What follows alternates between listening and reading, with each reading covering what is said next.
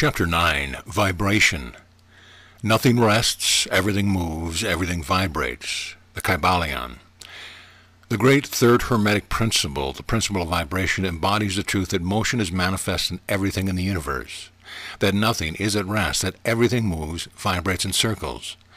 This Hermetic principle is recognized by some of the early Greek philosophers who embodied it in their systems. But then for centuries it was lost sight of by the thinkers outside of the Hermetic ranks. But in the 19th century, physical science rediscovered the truth, and the 20th century scientific discoveries have added additional proof of the correctness and truth of this centuries-old Hermetic doctrine. The Hermetic teachings are not only is everything in constant movement and vibration, but that the differences between the various manifestations of the universal power are due entirely to the varying rate of mode of vibration. Not only this, but even the all, in itself, manifests the constant vibration of such an infinite degree of intensity and rapid motion that it may be practically considered as at rest. The teachers directing the attention of students to the fact that even on the physical plane a rapidly moving object, such as a revolving wheel, seems to be at rest. The teachings are to the effect that spirit is at one end of the pole of vibration, the other pole being certain extremely gross forms of matter. Between these two poles are millions upon millions of different rates and modes of vibration. Modern science has proven that all that we call matter and energy are but modes of vibratory motion, and some of the more advanced scientists are rapidly moving toward the position of the occultist, who hold that the phenomena of mind are likewise modes of vibration or motion. Let us see what science has to say regarding the question of vibrations in matter and energy. In the first place, science teaches that all matter manifests in some degree the vibrations arising from temperature or heat. Be an object cold or hot, both being but degrees of the same thing, it manifests certain heat vibrations, and in that sense is in motion and vibration. Then all particles of matter are in circular movement, from corpuscles to suns. The planets revolve around suns, and many of them turn on their axes. The suns move around greater central points, and these are believed to move around still greater, and so on ad infinitum. The molecules of which the particular kinds of matter are composed are in a state of constant vibration and movement around each other and against each other. The molecules are composed of atoms, which likewise are in a state of constant movement and vibration. The atoms are composed of corpuscles, sometimes called electrons, ions, etc., which are also in a state of rapid motion, revolving around each other, and which manifest a very rapid state and mode of vibration. And so we see that all forms of matter manifest vibration in accordance with the Hermetic principle of vibration. And so it is with the various forms of energy. Science teaches that light, heat, magnetism, and electricity are but forms of vibratory motion connected in some way with and probably emanating from the ether. Science does not as yet attempt to explain the nature of the phenomena known as cohesion, which is the principle of molecular attraction, nor chemical affinity, which is the principle of atomic attraction, nor gravitation, the greatest mystery of the three, which is the principle of attraction by which every particle or mass of matter is bound to every other particle or mass.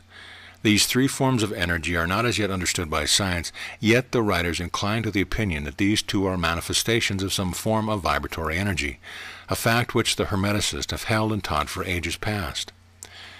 The universal ether, which is postulated by science without its nature being understood clearly, is held by the Hermeticist to be but a higher manifestation of that which is erroneously called matter, that is to say, matter at a higher degree of vibration, and is called by them the ethereal substance. The Hermeticists teach that this ethereal substance is of extreme tenuity and elasticity, and pervades universal space, serving as a medium of transmission of waves of vibratory energy, such as heat, light, electricity, magnetism, etc. The teachings are that the ethereal substance is a connecting link between the forms of vibratory energy known as matter on the one hand, and energy or force on the other, and also that it manifests a degree of vibration in rate and mode entirely its own. Scientists have offered the illustration of a rapidly moving wheel, top or cylinder, to show the effects of increasing rates of vibration. The illustration supposes a wheel, top or revolving cylinder, running at a low rate of speed. We will call this revolving thing the object in following out the illustration. Let us suppose the object moving slowly. It may be seen readily, but no sound of its movement reaches the ear. The speed is gradually increased. In a few moments its movements become so rapid that a deep growl or low note may be heard. Then as the rate is increased, the note rises one in the musical scale. Then, the motion being still further increased, the next highest note is distinguished. Then, one after another, all the notes of the musical scale appear, rising higher and higher as the motion is increased. Finally, when the motions have reached a certain rate, the final note perceptible to human ears is reached, and the shrill, piercing shriek dies away, and silence follows. No sound is heard from the revolving object, the rate of motion being so high that the human ear cannot register the vibration. Then comes the perception of rising degrees of heat. Then, after quite a time, the eye catches a glimpse of the object becoming a dull, dark reddish color. As the rate increases, the red becomes brighter. Then, as the speed is increased, the red melts into an orange. Then the orange melts into a yellow. Then follow successively the shades of green, blue, indigo, and finally violet as the rate of speed increases. Then the violet shades away and all colors disappear, the human eye not being able to register them. But there are invisible rays emanating from the revolving object, the rays that are used in photography and other subtle rays of light. Then begin to manifest the peculiar rays known as the X-rays, etc., as the constitution of the object changes.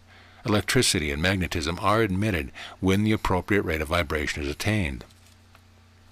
When the object reaches a certain rate of vibration, its molecules disintegrate and resolve themselves into the original elements or atoms. Then the atoms, following the principle of vibration, are separated into the countless corpuscles of which they were composed.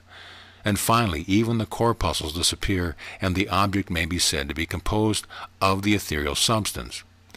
Science does not dare to follow the illustration further, but the Hermeticists teach that if the vibrations be continually increased, the object would mount up the successive states of manifestations, and would in turn manifest the various mental stages, and then on spiritward, until it would finally re-enter the All, which is absolute spirit. The object, however, would have ceased to be an object long before the stage of ethereal substance was reached, but otherwise the illustration is correct inasmuch as it shows the effect of constantly increased rates and modes of vibration. It must be remembered in the above illustration that at the stages of which the object throws off vibrations of light, heat, etc., it is not actually resolved into these forms of energy, which are much higher in the scale, but simply that it reaches a degree of vibration in which those forms of energy are liberated, in a degree, from the confining influence of its molecules, atoms, and corpuscles, as the case may be.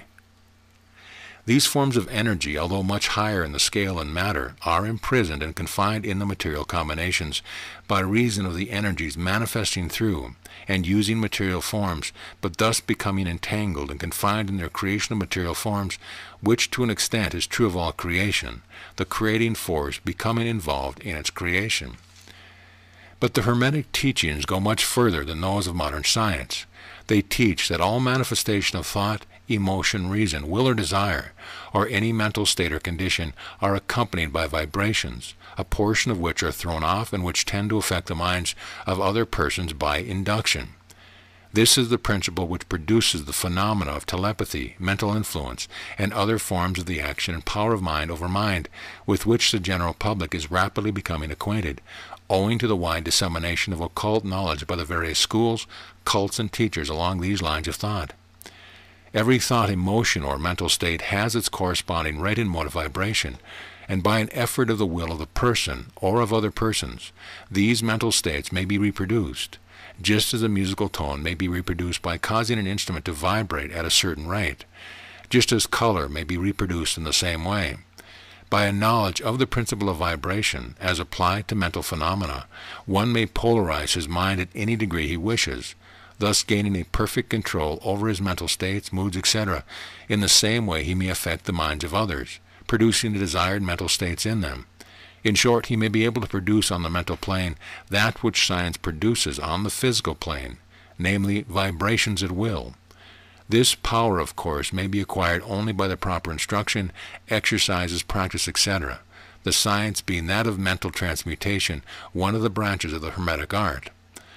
A little reflection on what we have said will show the student that the principle of vibration underlies the wonderful phenomena of the power manifested by the masters and adepts, who are able to apparently set aside the laws of nature, but who in reality are simply using one law against another, one principle against others, and who accomplish their results by changing the vibrations of material objects or forms of energy, and thus perform what are commonly called miracles.